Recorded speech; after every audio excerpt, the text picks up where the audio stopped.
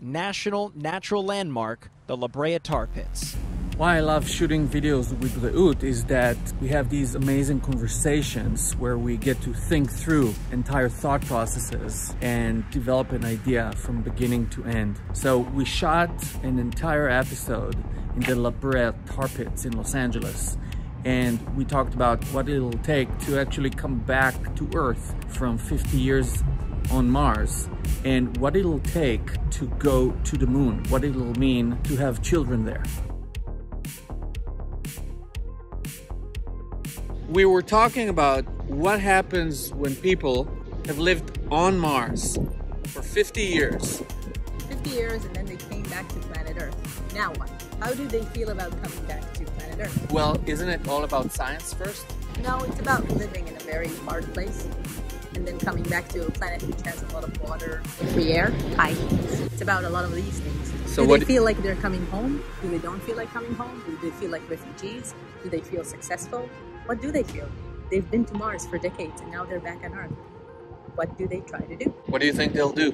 I don't know. Like, first of all, okay, so people live in the listening of others because they don't live in vacuum, except when they're in space, unless you're Mark Watney. Surprise. But you're not Mark Watney. You just spent 6-7 months traveling back to Earth after spending, doesn't matter if it's 10 years or 50, you're back. And you probably won't go to Mars again. What do you feel about your home planet? Are you happy to be back? I think it's a huge breakdown for people to be here, to be back here. A long lost continent, you know, why would it be? When you look at people when they're in jail, then one way to survive jail is to choose jail. So you create freedom by choosing jail. Yeah, but what if it's not jail? You traveled to Mars, you chose that, you went through all the hardships. You built a community. You have a community. You have your leaders, you have your new laws. Your own things going on. You have your own little spot, you know, in the habitat. Well, so first of all, I think community on Mars. It's not just a few people we're talking about. We're talking about quite a few people. So I'm coming back from Mars, and the first thing I think about is, oh my God, I don't need a spacesuit. Exactly.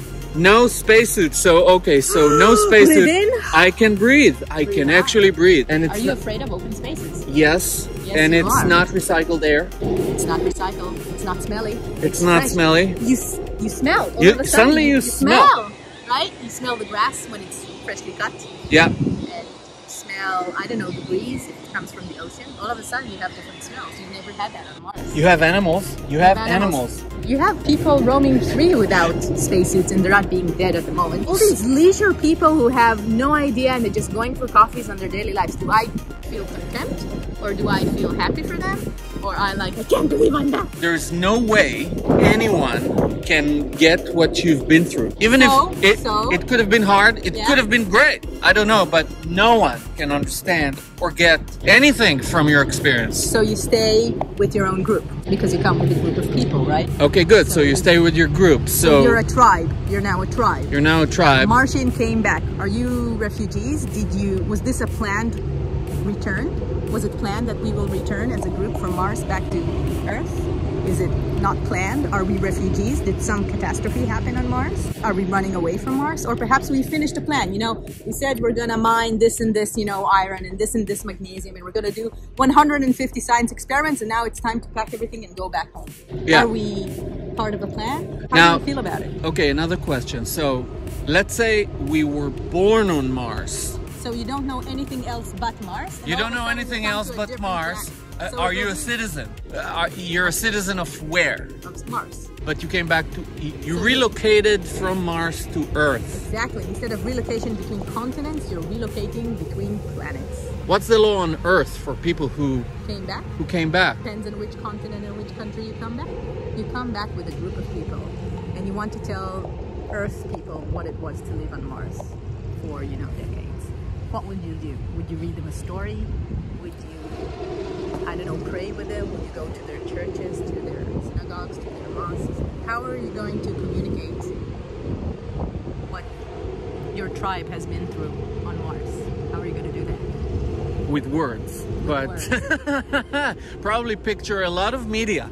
How about a ceremony for coming back to Earth? What will be in that ceremony? How about a ceremony for all the people who didn't make it? That's part of it, I'm sure. Yeah. Remembering the fallen. Oh my goodness. Remember the fallen. That's Yeah. important. Go. Okay. Okay. As what are we talking about now?